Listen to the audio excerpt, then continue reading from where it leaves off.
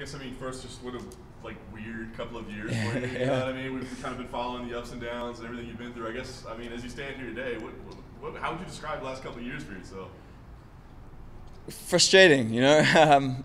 It was pretty frustrating, you know, coming out of like an extreme lockdown, like almost signing a fight just before lockdown, getting locked down, getting a fight, getting it cancelled, getting another fight, getting it cancelled, and it's just like super frustrated, man. But you know, like everything happens for a reason, and I feel like I'm in this promotion for a reason, you know. And I'm super happy to be here. I'm super proud to be here and be the only African to be here, you know. And I'm trying to represent my country and my continent. A positive way of looking at it, I guess. During that time, it was easy to be like, well, everything happens for a reason. No, I was like, dude, fuck this shit. All right, listen. So you do get to fight for the PFL. I mean, immediately do you like, okay, this is home, this is perfect. I'm good now, or was it still like, we'll see how things are gonna go? You know, like with anything, it's always like school fees you have to pay. You know, like you get in there, you don't really know your place. You're meeting everyone for the first time, and you know. But the first fight went perfectly, and my first experience, other than me getting like horribly food poisoned, it was perfect. You know, I had a great experience. Everyone here is super accommodating, super friendly, helpful. Yeah, fit like a glove.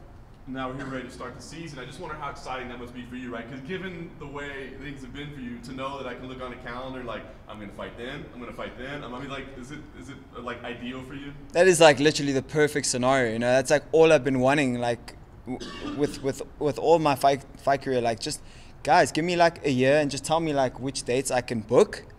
And then I can plan my life around, you know, and like now I can do that, and that's amazing because I'm a father now as well. I've got a wife, you know, like having a family and like being so unpredictable about when you have to travel, when you're going to be away, when you're going to be cutting weight, fight camp, all that stuff, you know. Now at least I can like plan my life, and we don't have to like be halted waiting for like, when's daddy going to get a fight, you know, like we know now already, so it's amazing. Season's getting started. I guess when you look at the field, you know I could be fighting anybody, right? But the first matchup, I mean, Are you like, what the hell's happening? Or you're like, yeah, let's start with the top. I mean, what was your idea when that came at the matchup? To be honest, like I was talking to my manager, and he was like, who would you like to fight first? And I was like, I'd like to fight the champion first, please, because he's already done it. He's already climbed the mountain. He's already done it. You beat that guy, you're already ahead of the rest of the roster. So. You know, that was my thinking with this, and I do believe that I have the style to beat him, and I have the style to stop him. He's never been finished, and I believe I will finish him. So what's the goal here, right? I mean, because you come in and you beat the champion, it's awesome, right? But that doesn't make you the champion. No. You got a long way to go. So, I mean, is it like, hey, we got to come in and do something special, or is it like, let's just get a win and build? What's the plan? Well, like even after my last fight, I didn't really celebrate much because I was like, well, you haven't won. You know, that was just your entry into, you've just taken one step forward, you know.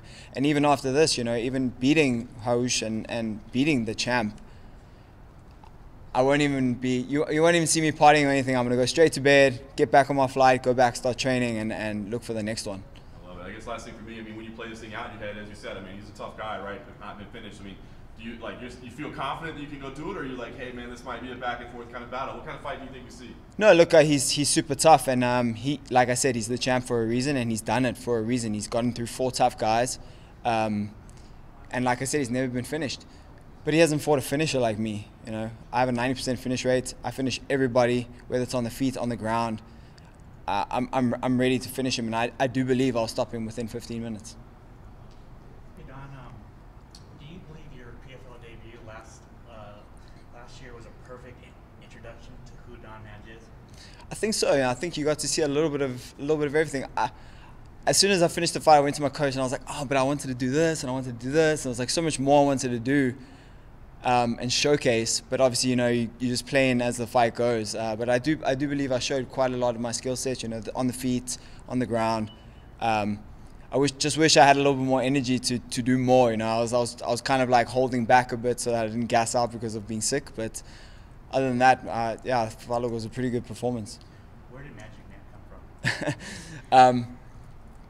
By luck. So I was having a fight in Thailand, and someone that I knew from South Africa was in the crowd. And after the fight, she came to me and she was like, "That was such a good fight. You should be Magic Madge." So I was like, "That sounds pretty good." So I came back to South Africa and I was fighting for a South African K1 title. And I wrote down my name, Don Magic Madge. And the announcer, of course, got it wrong. And he calls me out, it was like, the Magic Man. And I was like, okay, well, I guess that's going to stick now. And so ever since then, it's just kind of stuck, and it has like a cool ring to it. So I'm like, you know, you don't get to pick your nicknames, right? Hey Don, Cape Town's got a lot of history, of course, the South African president, Nelson Mandela, Robben Island, all of that past. What does Cape Town's legacy mean to you, and how does it feel to represent them on this stage?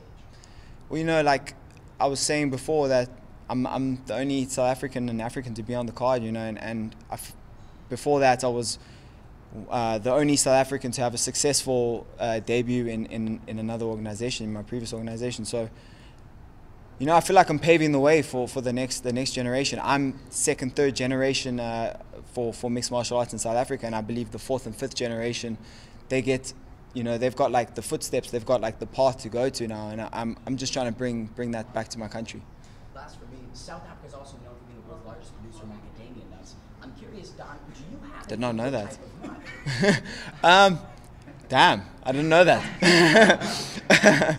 I'm more of a pistachio man, but I like macadamia nuts too. My wife's Italian, so you know, pistachios and stuff. We go for that. Best luck, Jack. Thank you.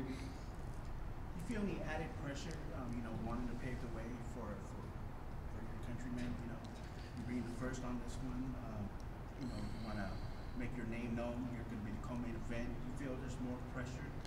Absolutely. You know, I welcome the pressure. You know, I want the pressure. That I honestly believe I perform best when I have like everything riding on it. You know, and that's why I was like, you know, I want this guy first, and I want to be the guy to do it. I want to prove everyone wrong. I want to be the underdog, and I want to come and do it for everyone else that's watching me and looking up to me.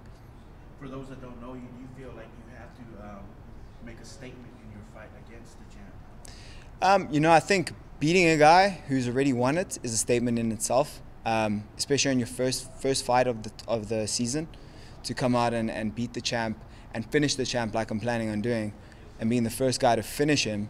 You know, I think that'll be a statement within itself.